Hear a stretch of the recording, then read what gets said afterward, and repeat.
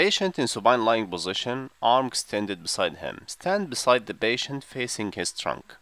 Your proximal hand is fixating the patient's wrist. Your distal hand is under the elbow, cupping it so your arms are crossing each other. Move the arm in flexion direction in full range of motion, which is about 180 degrees.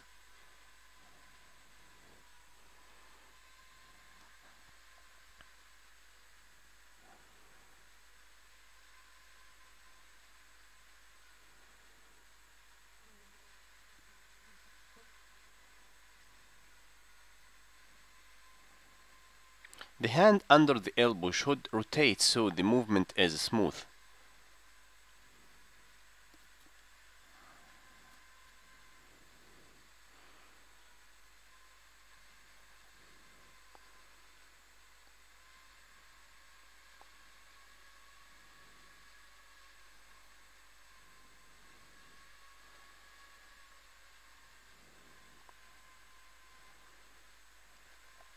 And this is what you should see when you applying the passive range of motion for shoulder flexion from supine position.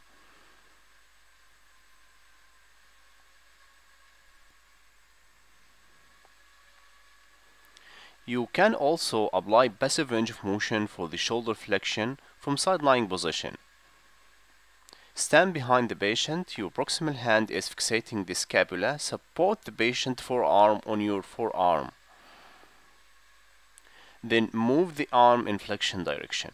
You should know variety of positions for every passive range of motion technique and choose the suitable one for your patient.